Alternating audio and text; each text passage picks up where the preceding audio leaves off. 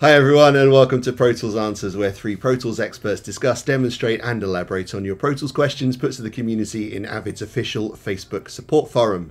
And as Andy and myself, Dave, take you deep into the workings of Pro Tools technique and ethos to help the user community understand and get the best out of their investment, and we hope that our tutorials and discussions are helping you guys do just that. In this episode we're going to be looking into a question from Micheal, who asks, for some reason, my Pro Tools hasn't been consolidating the audio region when I render multiple clips with an AudioSuite plugin. That is, it leaves the resulting audio as separate clips. Have I accidentally unchecked or changed something?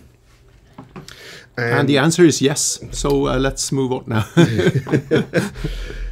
Damn you, Anders! You beat me to the answer. Sorry. I was just about to get there, but. Damn it! I ruined your joke. You stole my. You didn't ruin my joke, Anders. You stole my joy. Sorry about that, Dave. Sorry. So it's all right. We'll talk about it later. Yeah. No, maybe we should reset and redo this so you can make. Anders is not that bad. It's fine. I'll be fine. I'll only require 3 sessions of therapy to get over it. We'll just jump in. Okay, so where Michael's question is lying is using AudioSuite plugins. Now, typically when we're using plugins in Pro Tools, we're inserting AAX plugins onto the inserts. These are the real-time plugins where Pro Tools processes the effects of the plugin in real time. But if you don't want to do that and you just want to apply the effects of an EQ or a compressor on a clip-by-clip basis, we can do that offline using the AudioSuite plugins up here. And if I open up EQ7 just as an easy option, which should be open. Oh, it's on. This is the thing of having 2 screens. So the way that these work is that I'll make a selection of a clip, and then I'll make some changes on my EQ. We can render it using the audition. Sorry, we can audition it. Sorry, using the previewing button down there. And we did an episode a couple of weeks ago on how the auditioning audio path works. So if you're pressing that button expecting to hear some audio and you're not hearing anything, you better go and check that plugin, that video out as well. Also bear in mind that if there's lots of audio at the beginning of the clip before we actually get to the audio itself, that may also mean that you don't hear anything immediately, because it's going to be auditioning directly from the beginning of the clip that you've selected. So if you've got lots of audio before that, you're not going to hear it. And we're not pressing the play button either. We're just using this button here to audition our stuff. We're not using any of the play controls in Pro Tools. Now, what are you hearing? Sorry, since you're there, and what outputs are you hearing that audition? Oh, well, let's go and have a look, because I don't think I'm hearing anything through my headphones at the moment because I'm running off of a different path, but it's set to outputs 1 and 2, which is that one. I'm monitoring through these, so I'm not going to hear anything back on my headphones. So it's your audition path. So that's what it determines what holes it comes out of. Yes, and the way that mine is set up at the moment is because I'm monitoring through Laddiocast, which is outputs 15 and 16, because I've got my audition path set to output 1 and 2. I'm not going to hear anything, so I'd have to change that to 15 and 16 to be able to hear it. Okay, so what we can do here is then, what seems to be happening is that where Micheal is selecting multiple clips. Actually, let's set this up very simply. Actually, sorry, let me reopen that one again. I'll select this vocal clip here. I'm going to make my changes on my EQ. That's going to sound amazing, right? All the way up. Right there. That's warmth. That's warmth you don't get. And we will press the render button, and that is going to end up resulting in a new file. And if we head over to the clips list, what was it called? There we go. Books, selected something? Right there. It's named itself based on the name of the clip, and because it's been processed with EQ3, the 7 band, it's inserted the text EQ7 band to just denote that it's been processed by EQ3. And this is going to be a separate file, isn't it? It is. It is. Awesome. But in this case, he's probably selected multiple files. So you've got a couple of them after each other. So, so what he's probably done is selected multiple files and then hit the render button. And then there is a setting for this, how they will output, right? Yes, there is. So we've got two options here. We can either, because I've got 4 files selected here, I can either render them and keep them as individual files, which is clicking create individual files, hit render. Pro Tools will make us 4 versions, and it basically just keep them separate. So it's rendering those 4 clips separately. Or if we select create continuous file and then hit render, it's going to render us all 4 of those together and create 1 clip out of it. So this may be where the crux of his thing lies. It's certainly his question, that right there. There's a third option there that I think is dangerous enough that we should mention it. Yes. Go on then, Andy. Oh, okay. So if we undo what Dave just did, pop it back. There you go. And let's because it's not my session, I'm going, yeah, why not? Let's go ahead and do it. Go ahead. Let's not. This is a live session. I'm not going to overwrite anything. We will talk theoretically on this one, Andrew. Oh, theoretically, come on. So there's a third option, which is overwrite files, and this is destructive, and it does what it says it's going to do. It will overwrite the original files. It's powerful, it's awesome when you want it, but you generally don't want it, right? Only when you want to go back and you've got all these files that are perhaps your exports. Hopefully you've got backup copies somewhere else in case things go wrong, but you've got your files and you want to normalize them, or you want to do, usually it's a batch processing thing that I do with it, and it will leave those files named exactly what they were. It overwrites them and they're changed forever. But for anything in a session, I tend to shy away from it. And it's just one of those things that sounds like it shouldn't be a big deal. It sounds like it shouldn't be a problem, but it is the one thing you probably want to avoid if you ever want to be able to undo what you just did. Yeah, especially if you're making EQ changes like this. Let's not use overwrite there. It can sound great. Come on, man. Yeah, that's broken microphone territory right there. Right there. So we've got some other options over here as well. So Anders, we've got a couple of options here. I think that's an Andy. That's a perfect Andy subject right there. Yeah, I think so. Let's do something here, Dave, real quick. Do me a favor and take the second clip that you have. Bring clip gain down on it, so that it's noticeably softer. And go ahead and consolidate that, please. Great. So let's assume that this is a line. This is a spoken line where somebody is speaking in a sentence, and these are the individual phrases. Now, let's change this plugin to Normalize, if you would please, because I think that's one that'll show it fairly descriptively. Okay, great. So we got Normalize.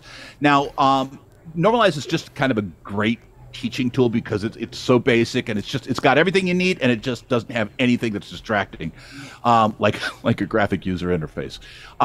So what I'm going to do here is let's create individual clips. So let's go back to individual clips. Great. But let's select all 4 of those clips. Great. And we're going to go, and you've already got it set up here, we're going to go clip by clip instead of entire selection. And what it's going to do is it's going to take a look at the first clip, normalize that, then stop. Then take a look at the second clip, normalize that, and then stop. And then it's going to take each individual clip as a separate thing. Go ahead and hit render, and let's see what we got. Okay, creating individual files still. There we go. Right. And then zoom down, you'll see they're all this. They're all obviously they're different phrases, but they're all hitting the same thing. Both of them are right. By the way, could you do this with create continuous file? Absolutely. The process mode and the create continuous file are unrelated, although they tend to kind of, people care about both of those in different workflows. Yeah, that's fantastic. I love that little button. It's so versatile. You really get what you want there, and you can make up your mind. So there's this third button, which now is set to mono mode. So let's talk about that guy. And that is if you've got a stereo file. And the stereo file is obviously has a left and a right channel. It doesn't need to be a stereo file. It could be a file 1 or 7.1 also, but let's talk about stereo.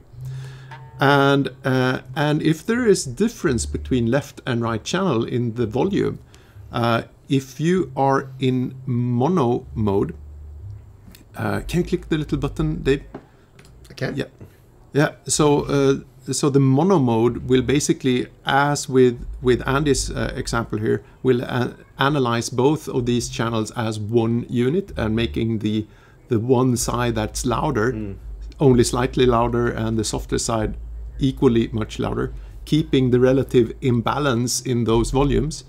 Whereas the multi-input mode will analyze left and right individually and adjust the normalize accordingly, so individually, basically. Great, cool. And that's important because, go ahead. No, go ahead, Andy.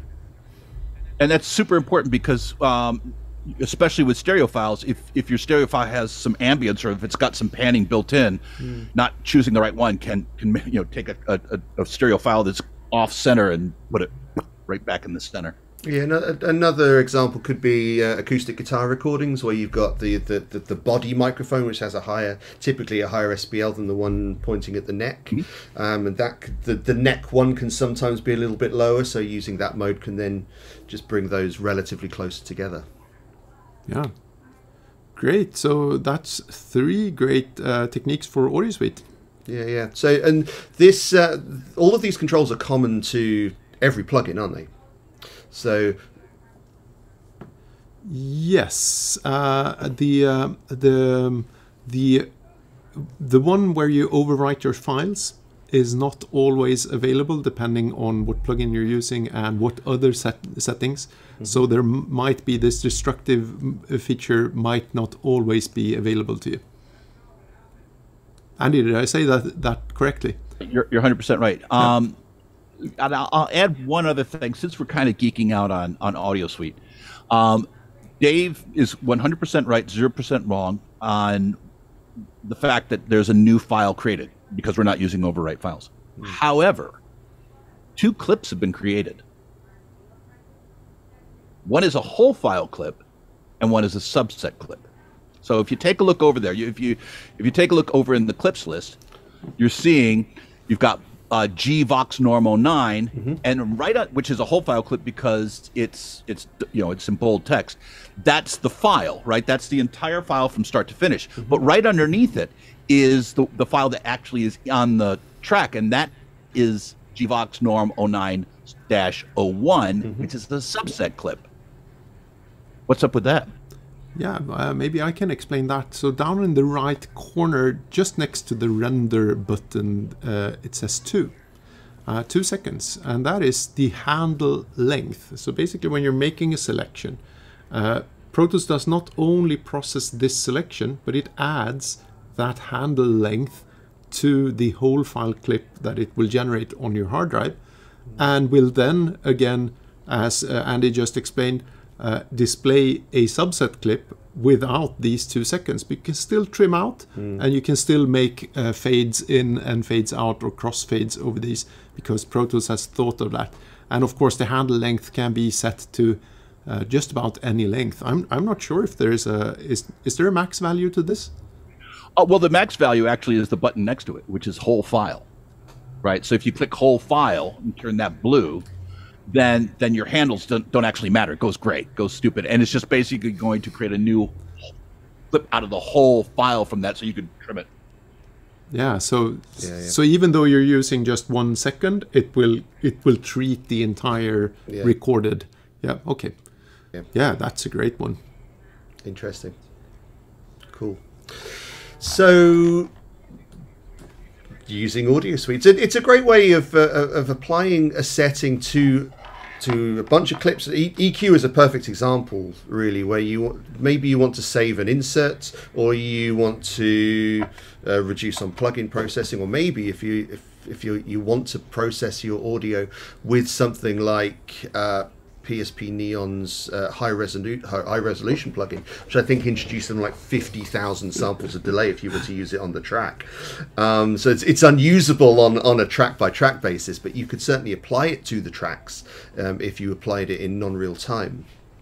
Right, so it can be used in that kind of it's scenario. used a lot for dialogue editing, post-production, using isotope or other noise reduction plugins and stuff like that. Same problem there, a lot of latency. And UAD users. And one other thing that's, I mean, at the risk of diverting even further, one of the cool things that you can do is you can, let's say you've got a compressor and your compressor's just sitting there just doing one thing, and you want to render the file rather than use DSP. You can copy the plugin settings from the AAX plugin and paste them to the AudioSuite version. Oh, wow, that's cool. Absolutely. Have you seen that? Have you done that, Anders? Yeah. Yep. I tend to just save settings in the AAX ones and then just recall them. You can, but it's Shift Command. Yeah. C and then B, something like that. Very cool. Well, I certainly hope that explains what could potentially be going wrong if you're doing something like this and you're seeing different effects to what you're expecting when you're rendering your plugin. So hopefully that's helped you guys. If you haven't done so already, hit like on our video. It really helps us, really helps the reach of the channel, getting to other Pro Tools users. And if you could see your way to subscribe to our channel as well, that would be fantastic. You can hit the bell icon so you get notified every time we upload our new videos. If you head over to ProToolsAnswers.com, you can see what we're up to over there. You can subscribe over there as well, where Andy will send you an email every week to tell you what we're doing. And if you fancy taking that next step and supporting Pro Tools Answers, because obviously we do all of this for nothing, we are kind of largely community supported. You can join our own inner circle over there as well. That would be so much greatly appreciated. So all it leaves us to say is thank you very much to Anders. Thank you to Andy. Thank you to you guys. My name's Dave. This is Pro Tools Answers, and we're out.